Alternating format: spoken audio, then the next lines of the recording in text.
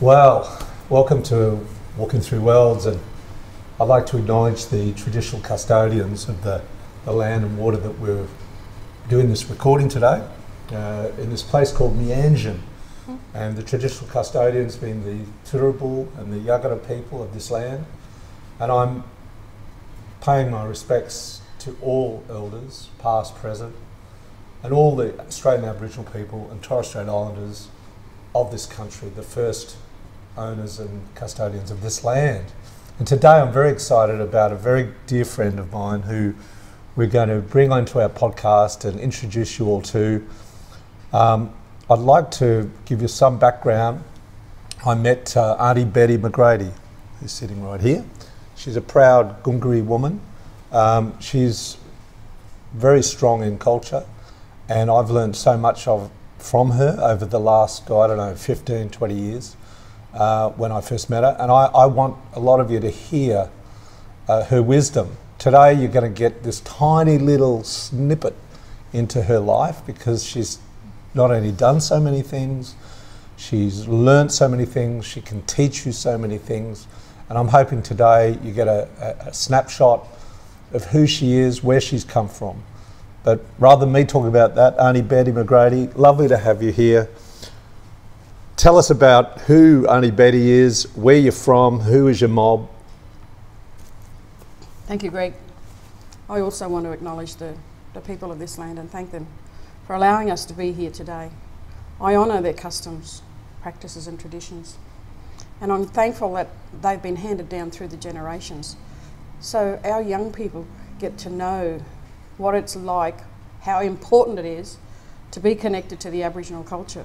It's the oldest living culture in the world, and we need to draw strength from that. It's something that we have and something that they can't take away from us. So that's where I draw my strength, knowing that I'm connected to my Aboriginal culture.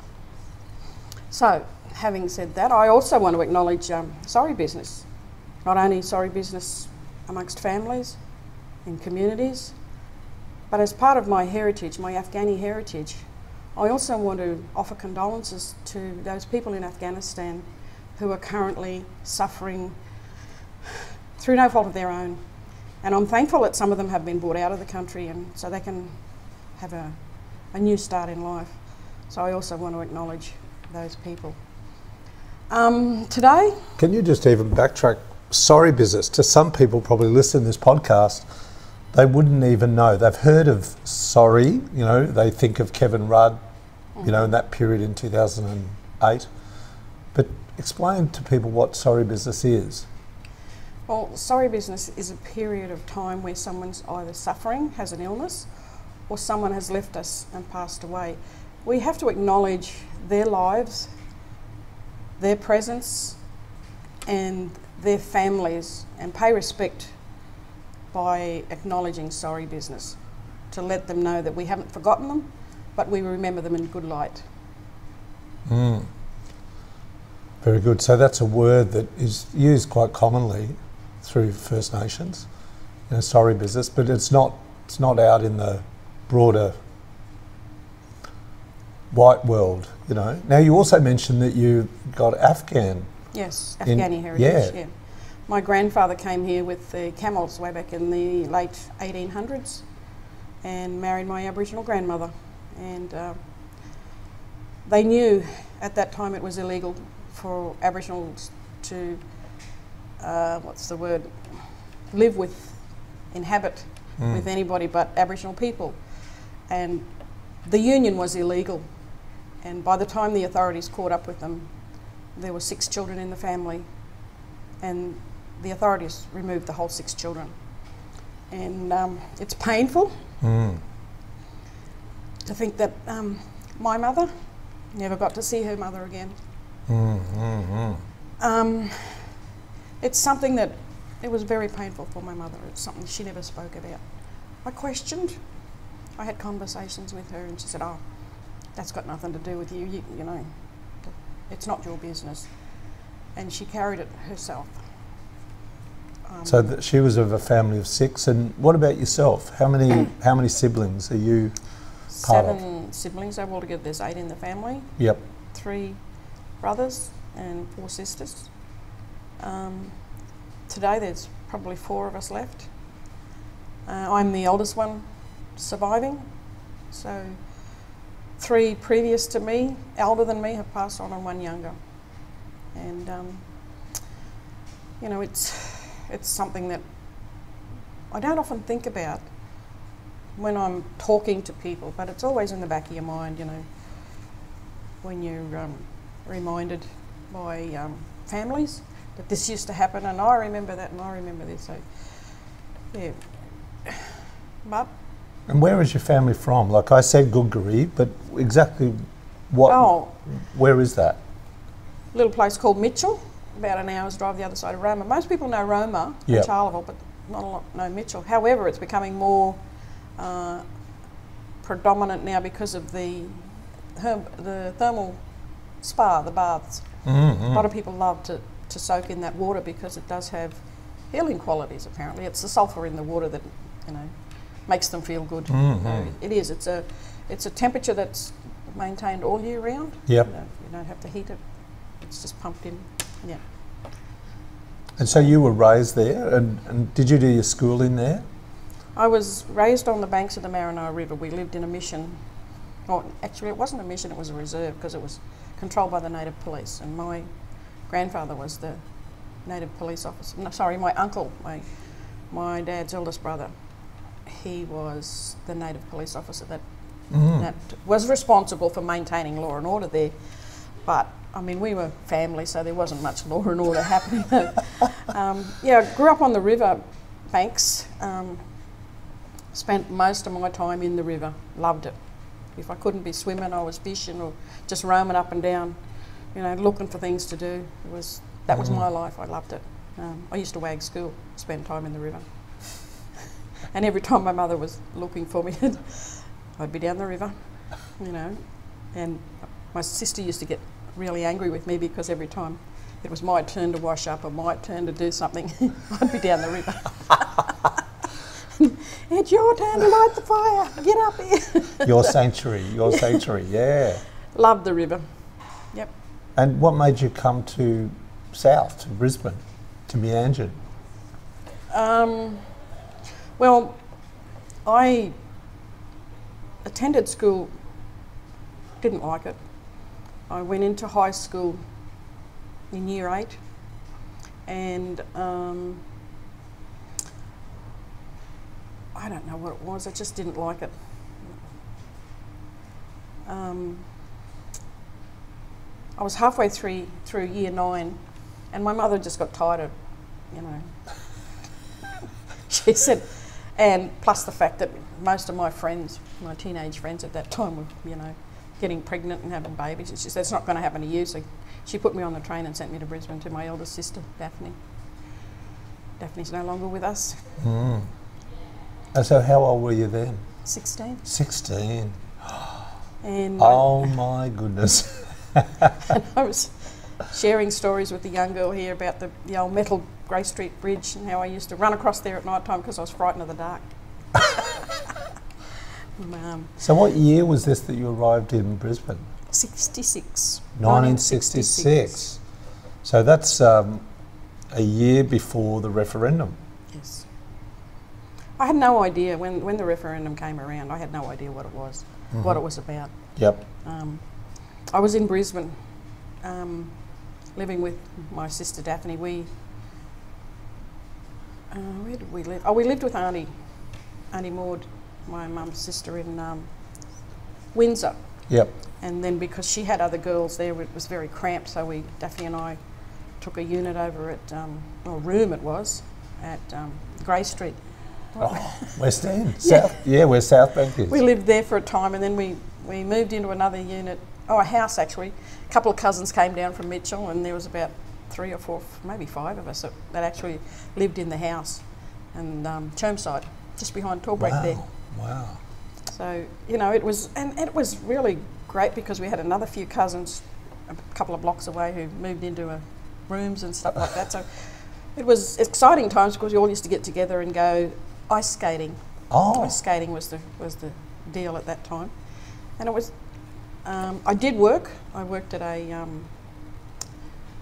my sister Daphne was working at a fruit shop in George Street, and I took a job as a kitchen hand in a, I think it was Italian restaurant. It lasted 2 days. I hated it, proper hated it. Oh my goodness. But then I was lucky enough to find some work at Thomas Dixon Shoes around the corner from Grey Street. Mm-hmm. They had a big factory there, and I was there for a few years, actually. Oh, 2 or 3 years, anyway. And then something happened, and I was earning $10 a week, and it was $9 for rent. So I had nothing to live on. And I said, no, I might as well go back to living off the land. So I went back home. And then Daphne got married in '68. I came back for her wedding, and I stayed and met my husband, John McGrady, married in '69, and stayed around Thornside, Wellington Point for 3 or 4 years after I married, and then I went back home to Mitchell. The marriage was sort of falling apart, so I went back home. He followed me, and we reunited, and yeah. And '74, in between that, he took jobs on the railways, and we moved around a bit. In '75, I came back to Brisbane on my own with my children, and stayed with Mum and Dad, and just existed, I suppose. I put the kids through school. That was my life. '81, I moved out to Logan with the kids. I just thought, you know, the house we were in was inappropriate, too small, cramped. And on the weekends, I'd have my sister's kids there, so, you know, every weekend it was one sister or the other that dropping kids off. Because I had 7 kids, I couldn't go anywhere. Oh my goodness, wow. So, yeah, look, the kids loved it. Yes. Having all the mob there together, and, you know, we used to go to the swimming pool. Church first. And family is such a big thing, isn't it, with Yeah. First Nations? And Can I just explain about the thing? My mother was raised in a Church of England hostel, and religion was beaten into her. mm-hmm. And then when we were growing up on the reserve, she made it a thing for us. You know, I don't know whether it was the beliefs that got to her or whatever, but she encouraged us to go to Sunday school. Mm-hmm. And then when I was married and lived in South Brisbane, I encouraged my children to go to Sunday school because it was a form of fellowship for the kids, you know, Yes. where they could make friends and whatever and get out of my way for a few hours. But then Sunday afternoon, Sunday morning they'd go to church, they'd come home, have dinner, and then they'd either go to the swimming pool or spend some time down the park. But it was good, it was a good atmosphere for the kids. And then, like I said, the place was crowded there at West End, so I moved over to Logan. I stayed there since 1981. I've lived in Logan, and I've seen a lot of changes out there. So you come into a place like Logan, and within Logan itself, it's a hotspot for new arrivals, isn't it? For new migrants, and yeah, you know, you've absolutely. got the Vietnamese moving in, and you've got a lot of different cultures. The Italians probably still, and you know. So now, how has that affected you today? Like when you look at that period, which is like 50 years ago, that you moved to Logan. Look, because one of the points that I bring up is that you're so active in community. Yeah. So you became so aware of the differences of people, and you've always tried to bring your knowledge to them and educate them. And interesting that you're also navigating being Aboriginal, Afghan, Australian, the 3 A's. The triple A's, there you go. I never thought of it like that before. No, but you're walking in 3 worlds there and Yeah. navigating that, you know, and I'm sure at that time Yeah. you were navigating and having to deal with probably deep racism as well. Or were you exposed to that? Was that something you had to live with? Not so much in like post-70s, I suppose. Prior to that, when I first came to Brisbane, yes, I was excluded from different venues and, you know, cafes and things because I was Aboriginal. They just refused to serve you. Yep. And you accepted it, you know. You basically felt that you had no right to disagree. And yeah, so. But later on, after the 70s, there were a lot of Aboriginal organisations established. Ah, that's right. So yes. we had the legal services, we had the health services, and we had the kindergartens and things like that. Mm. I became active in one of the kindergartens, Yalanji, because my children used to attend there. I was on the committee there. You know, just because they wanted to make up numbers, basically. I knew nothing about kindergartens. But it was a learning curve for me. Yes. And then I moved to Logan, and the reason I empathise with those people who come from war-torn countries, you know, they're probably worse off than we are. As Aboriginal people, we can go certain places, but we still face the racism. And I can understand. I was listening to that thing that Mark Fennell's actually doing on ABC, the racism thing. And I'm going to watch it, and they reckon it's a tearjerker because this happened to me. This is exactly what happened to me. What is happening in the schools now has happened to me. And it's a way of educating, of course. Yep.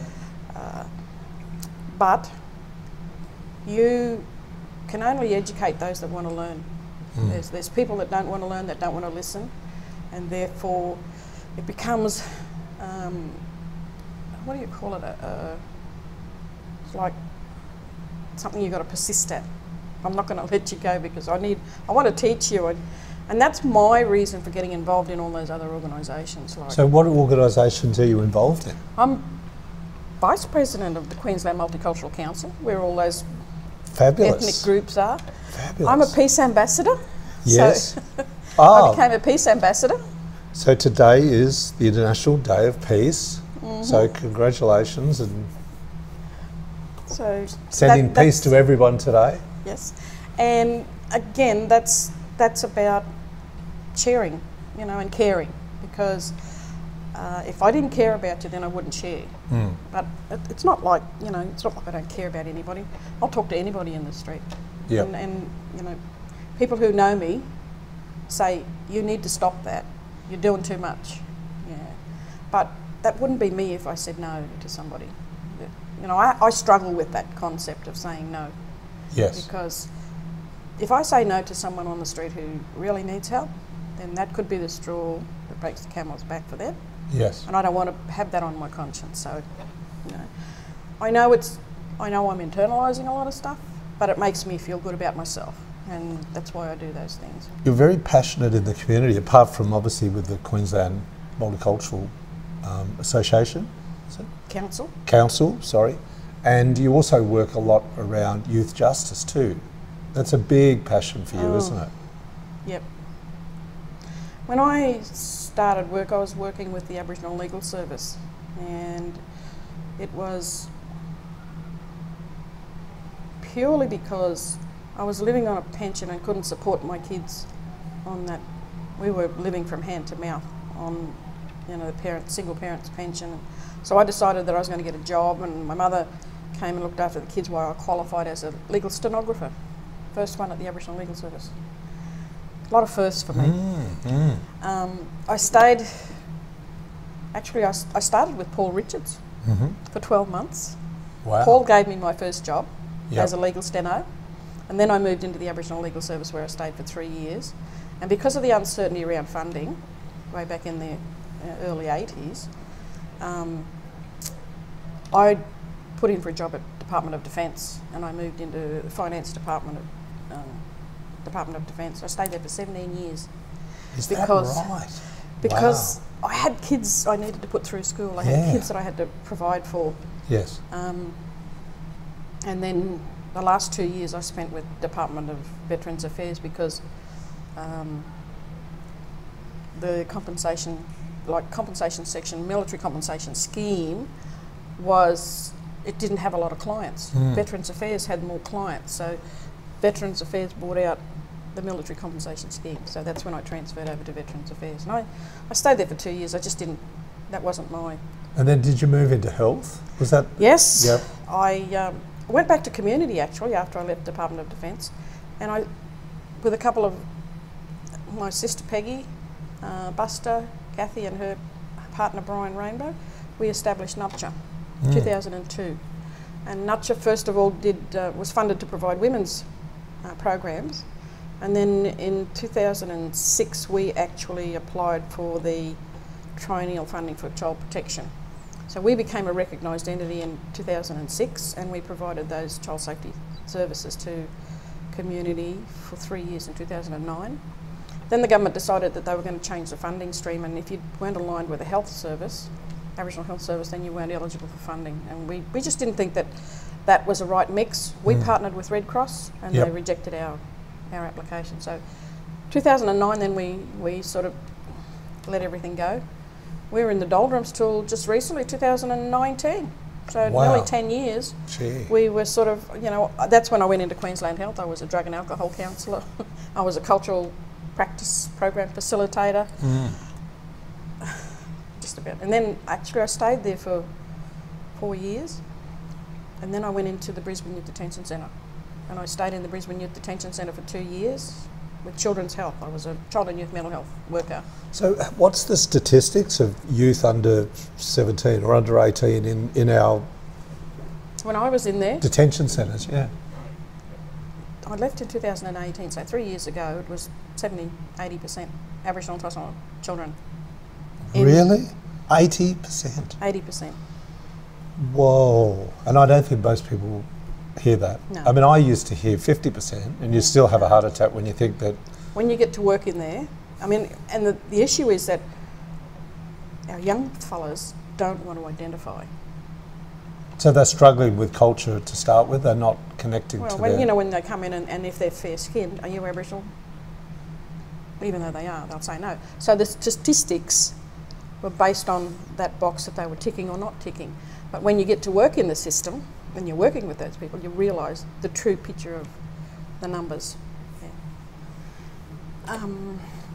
2 years I lasted there, and I had an issue with a psychologist who said that I wasn't working with the young children the way that she believed I should be working with them.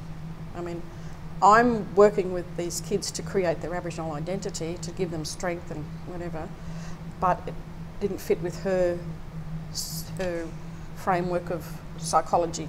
So I had an argument with her and left.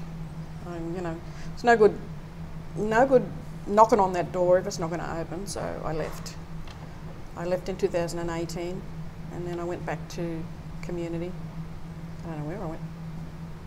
I can't remember. But I want to share something with you. When I was with the Department of Defence, they actually sponsored me to study, and I studied at Griffith Uni. I wanted to do commerce, and it didn't work out, and my partner at that time, Santa, he got sick, so I deferred my studies. In 2000, after I'd finished with the Department of Defence, that's right, in 2003, 2004, that's when I was studying at Macquarie University. Someone encouraged me to, they got this new thing down there in Sydney. It's not offered here in Brisbane, but you know, they fly you down there, they put you up in a hotel. And you did it. Sound exciting. Yeah. For 3 years. Yep. I graduated in 2004 with my advanced diploma in community management, because at that time in Macquarie they didn't have the university degree. So from 2002, I think it was, 2007, that's 5 years. I finally got my university degree. You graduated? In 2007. Yes. At the ripe old age of 57. That's beautiful. So you're never too old. I am the first sibling. Yes. Although I've got nieces or nephews who have graduated from university prior to and then my sister Peggy, who's 2 years younger than me, did the same thing 2 years later. So you broke that sort of glass ceiling, that belief that you couldn't do it. Yes, my personal glass ceiling, but it was impossible to do it in government departments. I tried to break that glass ceiling. I was in defence for a long time, and for many years I tried to upgrade, you know, the career pathway. kept on trying for an AO4, kept on trying, wasn't happening. And then I met a new manager came on board, and he came from the Northern Territory, who was a white fellow who lived in the Northern. Alan Phillips was his name. We became real friends, and he was on the panel, and that's what got me the AO4. So, you know, it's amazing and sometimes disgusting that people who are sitting on your panels, and because they're racist, don't look at your capabilities, they look at the colour of your skin. So what do you think it means to be Australian? Like, you know, you're working around new migrants coming in, and then there's the old migrants, like my sixth generation sort of convict connection, and then there's First Nations. And you do like bringing them together to learn about, you know, our ancient history, so that they get a perspective of what's gone on. But, you know, when we say, what is an Australian? How would you, in your view, explain that? What is Australian? I don't identify as Australian. No. I identify as an Aboriginal person, so yep. That's my focus. Mm-hmm.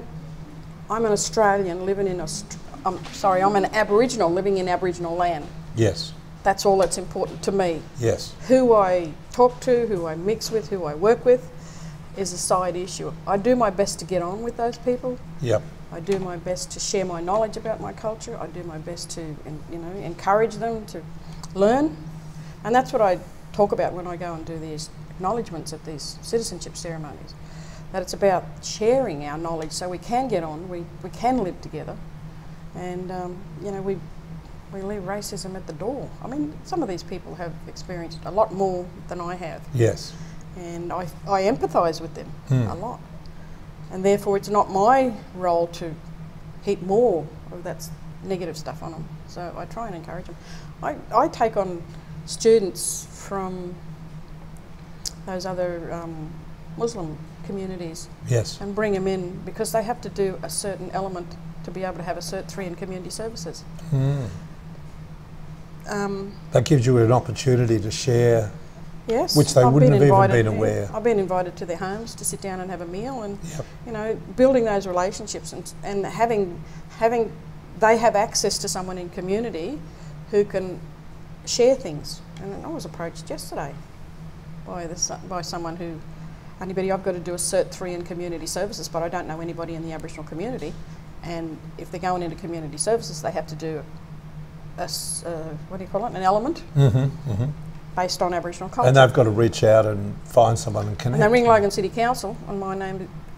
You're on the top of the list. You're on the hot list. Well, the list hasn't been changed in so many years, and I haven't bothered to ring up and change it either.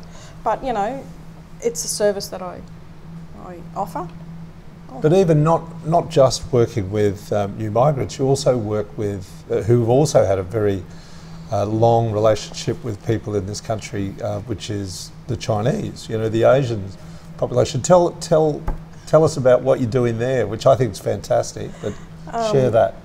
Well, I have a son who is part Aboriginal, Chinese, Malay, and Torres Strait Islander. And when he was in high school, he had a passion for Kung Fu. So he actually joined the club, and he's been with the club for 20 years. So during that journey, he's travelled overseas to Vietnam, China, Hong Kong, Malaysia, and in 1999, he participated in the World Championships for Kung Fu. Oh, wow. And he won 4 gold medals. Only Aboriginal person to do it. But because he's so humble, this is what Kung Fu teaches you, humility.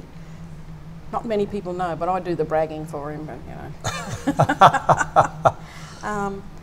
To celebrate his 20 years with the thing, we want to do a dedication of a black lion, and we've purchased the black lion from China. We've called it Yulu Budabai, which means strong heart in our language. We want to be able to launch it and dedicate it to Lance for his services to that club, but also we wanted to partner with the Chinese and the Kung Fu Club. So the Chinese Business Association has approached us to do a joint initiative, which is the serpent, the rainbow serpent and the dragon dance performing together for Chinese New Year next year in February. Oh, fabulous. And, you know, there's a lot of, it's only just sort of, this has been on my books for about 3 or 4 years. Yes. And it's starting to grow legs now. So we've actually had our preliminary discussions with the Kung Fu Club. We've got the Chinese Business Association who want to support it. And now I've rung ACPA. ACPA are going to see if they can provide some of the Aboriginal dances to perform in February. So, but we haven't even got the costume yet. It's got to come from China, and guess what? That's going to take 3 months or something to get the costume here. Gee. And so why the black lion? What does that represent? The colour, the Aboriginal people. Ah, is it specially made, or is Yes, that? it's specially made. We requested a specially made. This was 2 years ago. We bought the lion, the black lion. Yes. We bought it 2 years ago with the intention of dedicating to Lance, but because COVID's been around for a while, we just haven't had the opportunity. So, if we get the opportunity in February next year, we'll do the dedication, but we'll also perform the Rainbow Serpent and Dragon Dance together. Choreography has not yet been, so we've got a bit of time and plus a bit of pressure. Yes. But that's one initiative that we have. It's about, like you say, building those relationships and living in harmony in the community. Yes. Understanding one another. And it's amazing the people you meet who share your thoughts and ideas, but they come from a different community. You know what I mean? They have the same, yes, we wanted to do something like this for a long time, Aunty Betty, but we didn't know how to go about it. And there's a lot of people who don't know how to interact with First Nations because a lot of them don't even understand simple things. We were chatting earlier about even the protocols around uncle and auntie, you know, and eldership and traditional owner, traditional custodian, you know, like these words that a lot of people get mixed up. What's your thoughts on, like, explain to the listeners how that works? Like, you're a traditional custodian in Mitchell or Gunggari country, but here in Logan you're an elder. Yep. And yet I'll call you Aunty Betty, but you're not my auntie, but there's a respect there when we start calling someone auntie or uncle. But then there are other people, you've taught me, that put that name on themselves and haven't done the work. Yeah, Explain how that all works. It's about earning that respect. Yes. And if you don't earn that respect, you cannot call yourself an elder, you know. So is that different? I can go and call myself queen if I want to, but have I put the work in? Have I done all this? You know, it's about being true to that position or that title that you want to give yourself. Or that's bestowed on you, basically. Yes, I was going to say, is it bestowed by the community generally? And is it harder in cities where a lot of people have come away from it should start within the family. Yes. It should start with your family or your mob. Yep. Because when you, and our mob know that when you reach a certain age, then you're automatically an auntie or an uncle. Or, you know, I've seen young people, because it's the position they hold in the family. Yes. If they're the eldest of the family and they're only 40, then because they're the eldest in that mob, they can have that title. But it's really up to them whether they want to wear it. So is there our people are dying so young. Yes. That we have people age 40 who are leaders of a family group, and they have that right. But whether they want to exercise that right is really up to them. Do some people just appoint it themselves? Some do, because they've reached a certain age. Yep. How do you feel about that? Is that confusing for some people? It is. Yeah. It is confusing, and I had a word with you before that there was somebody here that I wasn't willing to engage with because I know that person hasn't earned the respect that they've given themselves. So it's about my integrity as well. Yes. I value my integrity, and I don't want to be associating with people who have done the wrong thing by community and you know, have basically I don't know, insulted people and done the wrong thing. And it is quite complex too, isn't it? Because when you look back in some of the history, you've got, in those early days of the term they call blackbirding, when they were basically kidnapping people and bringing them to Australia to do the cane cutting, I think, out of the South Sea Islanders, who some then probably married or, you know, partnered with Aboriginal people, First Nations or Torres Strait Islanders, and then they'd go on sometimes, I would assume, and claim that they were Aboriginal. Is that type of thing? That's well, part of our past, isn't it? If they have the bloodline, I have no issue with them claiming their heritage. Yes. But it's what they've done to support their community, their people. What are they actively doing in the community? Yes, yeah. And, you know, when you go for a job, you've got to show experience and knowledge, demonstrate. You can't just put yourself in that position. I have people ringing me all the time. I found out I'm Aboriginal, Aunty Betty, and I need to find out how I go about accessing free medical, free dental. Do I get a card or something? What do you say to them? How do you direct them? I said nothing. I said no, nothing like that. I said I'm not about denying anybody their heritage. I will prove, or I will provide confirmation of Aboriginality purely because they have the bloodline. How the services react to that, or, you know, acknowledge that or whatever, that's up to them. But it's my job to identify these people and to give them that acknowledgement that they do have a bloodline. If they want to take it any further than that, then that's up to them. And people, you know, the services will know if they're, you know, genuine or not. So there is an organisation, isn't there, called Link Up? Link Up, yeah, and that's a very, very successful organisation to help people trace their ancestry, isn't it? Yes. Yep. Yes, there's been a lot of good stories come out of Link Up.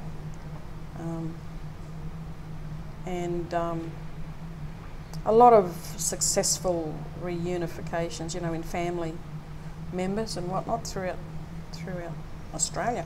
I have a cousin, Debbie, who used Link Up to find her mum down at Echuca in Victoria.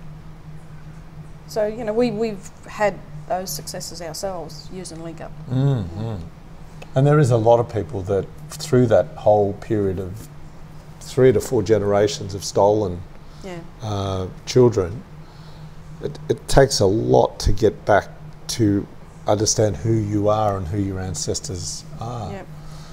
I would assume, you know, there's a lot of that healing being done, isn't there? Yeah, and because our old people are dying, without sharing that knowledge, we're losing a lot. And what about language? Did you learn from your mum or dad language at all? It's, you know, growing up on the reserve there, I used to sleep with my grandmother, and she used to sleep with me on one side and Peggy on the other side, and she used to call us her hot water bottles. She would sing in language at night, but she would never teach us, because if she was caught teaching us the language, we would be taken. So she dreaded the fact that she couldn't teach us, because... So did you learn about initiation then? Were they allowed to do that? So in your period, you weren't allowed to go through secret women's business? Nothing. No. And same with the boys to men, I suppose, at the same time. There just weren't the people around, and anybody caught doing that was either, you know, removed, sent to another community. I mean, a lot of our mob ended up in Cherbourg because of the roundup and whatnot. Do you think now, today, in 2021, and sort of, I've been hearing more and more that are starting to try to find and discover their culture, but some early comments you said about the young ones in the detention centre aren't willing to sort of embrace a very deep and connect to who and where they're from? Well, they have a fear of being treated differently if they're identified as Aboriginal. I don't know what they've heard, but, you know, sometimes if they're fair-skinned, they can get away with it and they don't have to be treated as an Aboriginal person. Yep. And because they are treated differently. I had one young fella who I used to work with in BYDC, and I said to him, because he was fair-skinned, I said, "Are you Aboriginal?" He said, "Yeah." I said, "Well, where do you come from, mate?" He said, "I don't know, because I was removed from my mother, but I'm back with my mother now." And I said, "So do you know where you were born?" "Yes." "Well, do you know where your father was born?" "Yeah, in New South Wales." So I had a look on the map and I said, "Well, this is who you are. You're from this mob here. You're a Wiradjuri person." The next 2 days, because it was summertime, the next 2 days he's sunning himself trying to get black. Oh. He turned into a lobster, poor fella. Oh no. But you know, the connection was so strong that he wanted to be black. He knew he wasn't. He didn't look like. Did he always feel a different? Is there a sense of something that is inside someone to know that he didn't know? He just didn't know, No. and he wasn't. He wasn't interested. Yeah. Yeah. But when he did come into the detention centre, he identified as an Aboriginal person because he knew his father was an Aboriginal person. While he was in there, I had contact with the father and the grandfather, and they both confirmed his Aboriginality. And so, you know. And some of these things around being Aboriginal, you know, things that you've talked to me over the years about totems and all the sort of the dreaming and the, does that sort of, that's still part of your everyday life? Well, it's still part of my practice because I'm taking some grandkids home in 2 weeks' time to give them their dreaming, and you know. Back to Gunggari country? Back to Gunggari country. I'm going in 2 weeks because I've got two granddaughters and 3 grandsons that haven't been given a dreaming. That will complete the whole batch then. Yes. You know, my job is done in terms of my job as bestowing the dreaming on the grandkids. It's normally an uncle or aunties, but they've never been part of it. So yeah, I actually do it as part of my responsibilities because it's about connecting these kids to the culture, knowing who they are, what their totem is, and their dreaming. Their dreaming is an individual trait, whereas the totem belongs to the whole clan. And I identify as emu, and they all identify as emu, but they can also have the traits of a kangaroo, I've got a wombat, I've got a koala, I've got a willy wagtail, I've got a major Mitchell cockatoo. So they're the girls. I've got 5 girls already given their dreaming. And it's increased their connection, it's increased their self-esteem and their self-identification. They know who they are, they know where they come from. Does it give them identity, meaning, belonging, a sense of all of that, which is sort of like anchors them a bit, doesn't it? Because the 3 eldest ones, out of the 4 eldest ones, 3 are fair-skinned and don't look Aboriginal. And people will challenge them because they'll go to all the Aboriginal stuff and, "You're not Aboriginal, you don't even look Aboriginal." But I know who I am, I know where I come from, I know my totem, I know my dreaming. So, you know, that's something that not a lot of Aboriginal kids have, and that's something that we need to take care of. We need to give them these things that belong to them. I just did a smoking ceremony for a young girl who lost her husband in the river, drowned in the river.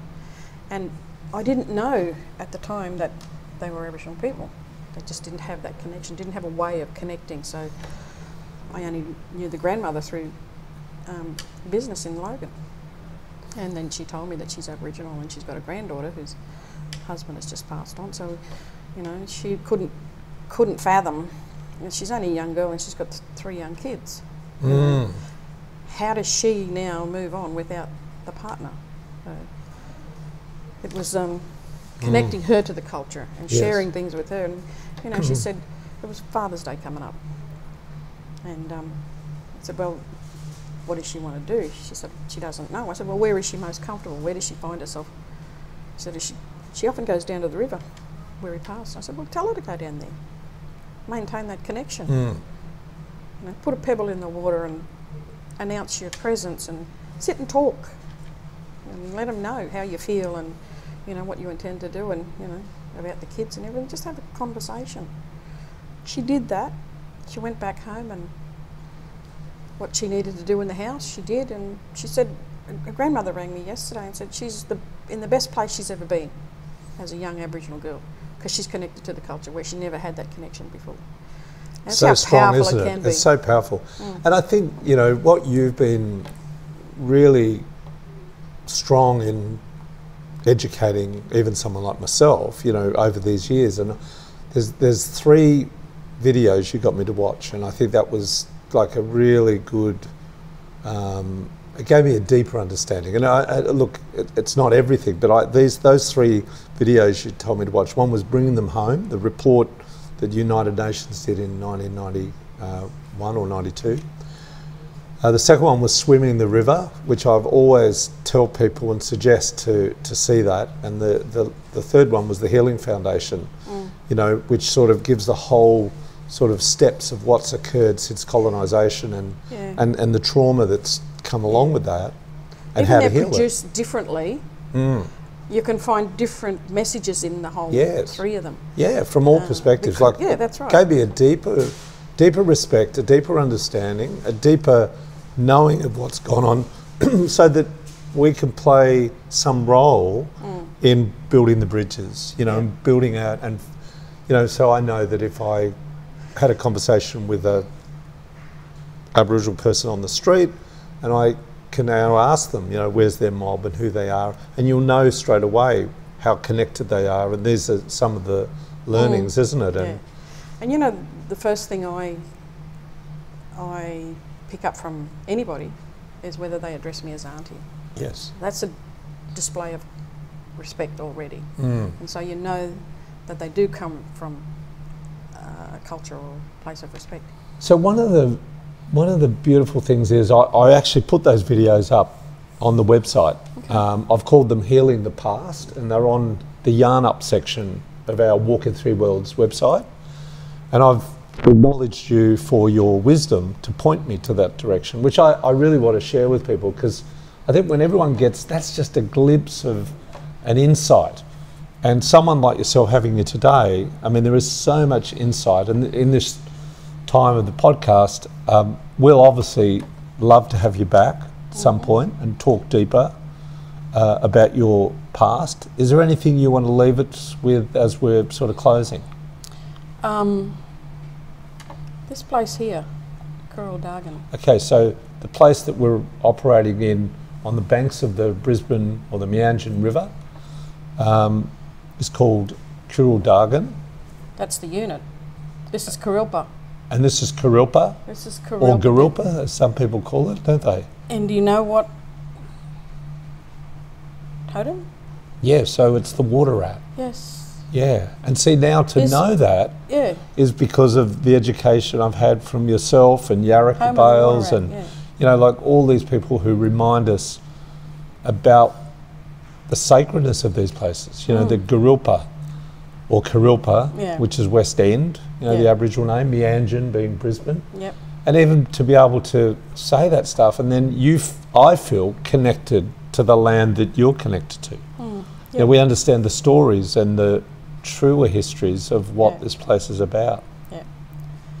And just in terms of our country, our land, you know, it doesn't, for me, it doesn't mean to say that we have to be on land to practice our culture. We can do it anywhere. But it's that those sacred sites on country that we must remember and we must reconnect with every so often. So we go back to country to reconnect, to reinvigorate the, you know, the cultural, spiritual and those beliefs and things, the knowledge and beliefs. Because when, and this is what I've learned over time, because when we are not on country, we're engaging in a lot of stuff that weakens our spirit, let's say. And so therefore, when we feel like we're weakening our spirits, that's when we've got to go back home and connect. That's why I've taken time off work this week, because I have just hit a brick wall.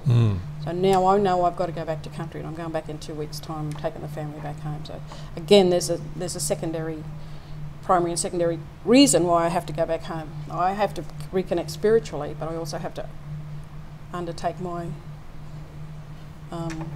cultural responsibilities in terms of giving those kids their dreaming. Beautiful. Beautiful. To re-energise you. Yeah, and it's also part of your healing, isn't it? Yes, Going back to country and taking your grandkids and, you know, taking them through the process. And when we go back home, the first thing we do, because we can't go on sacred ground unless we're smoked. Yep. So what we do to reconnect is we go down the river and put our feet in the water. And it's so healing, it's so magical, you know, just to sit there with a few of us sitting there just yarning about, you know, what it's like to be back home, and hope we see this one, and hope so-and-so's coming out, and hope, you know, catching up with different family members. But you can feel the change in yourself while you're just sitting there with your feet in the water. It's a full cycle for you, from the start of telling the story about the river, and here you are telling. Growing up on the river, So it's a beautiful end to this. How about a big hug? Thank you so much for coming in. Thank you so much for coming in. I really, really appreciate it. And thanks everyone. I hope you've enjoyed meeting my dear friend Aunty Betty McGrady and hearing some of her stories. Yes. Don't forget to come and subscribe to our website, which is www.walking3worlds.com. And also, if you want to become a patron for us, come to our site and learn about how you can be a Patreon supporter of our site. And thank you everyone, and have a great week. Have a great... Does anybody feed in questions to you that I might... So if anyone does want to feed any questions, we've got 2 Facebook groups, and the most important one is Walking 3 Worlds podcast. You can find us there, and if you've got any questions that you want to send to Aunty Betty, just drop them there and I'll nudge her and let her know that it's time to have a yarn with someone. So feel free to reach out and connect. Happy to share. She's very happy to share. Anyway, thank you everyone, and thanks for listening and viewing, and we'll see you again soon. Thank you. Thank you. Nala Nungallala means I'm going now.